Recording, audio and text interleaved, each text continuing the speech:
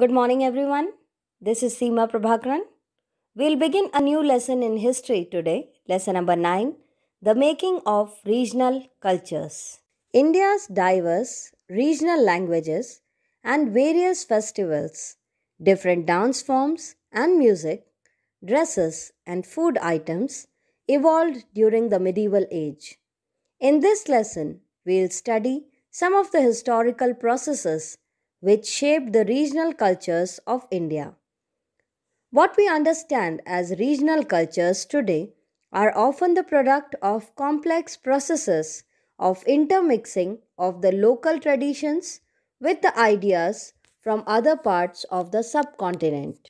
First heading under this is regional influences on culture.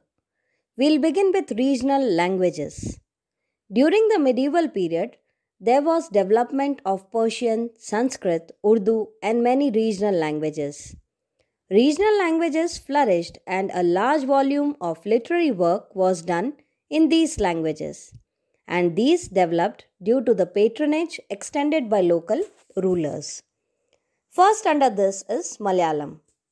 There is evidence to suggest that Malayalam was one of the earliest languages to be used in court records.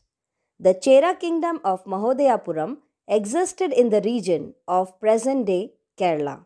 The first literary work in Malayalam, dated to about 12th century, is directly indebted to Sanskrit. Leela Tilkam, a 14th century work on Malayalam grammar, was written in Maniprabla style, which shows the growing influence of Sanskrit on Malayalam. Maniprabla means a combination of gem with coral.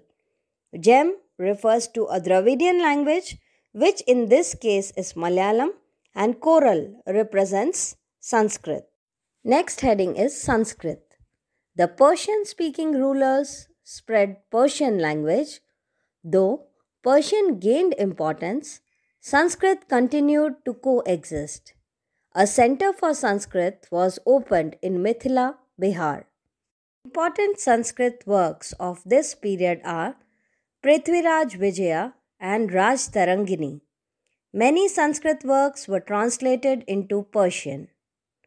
Next language is Urdu. Urdu came into existence during this period. Amir Khusrau experimented with poetry in a language that was a combination of Persian and Hindi. This was the origin of Urdu. Urdu, it is a Turkish word meaning army or camp. He called this Hindavi. That's all for today's class. Thank you and have a nice day.